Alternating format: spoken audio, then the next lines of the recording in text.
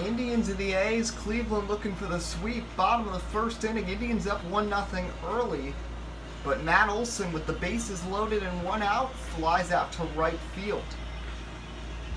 He'll bring home a run and tie the game at 1. Oakland coming in a disastrous stretch, losing 9 out of 10 after they found themselves at 36-35. But then bottom of the 6th, bases loaded. Carlos Carrasco walks Marcus Semien and walks home Matt Olson to make it 4-3. Next batter, Matt Chapman. He takes ball 4. That coming from Nick Goody. And just like that, we're tied at 4.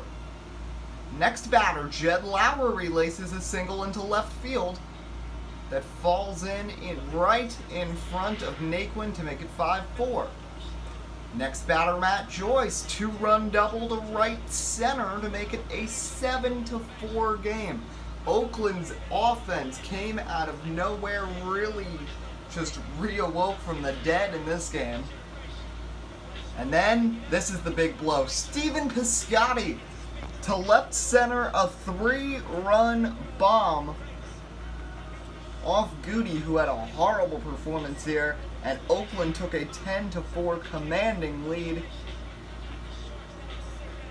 Ryan Butcher finishes off Rajay Davis, and the A's avoid the sweep and the winless homestand to take this one from the AL Central leaders 10-4.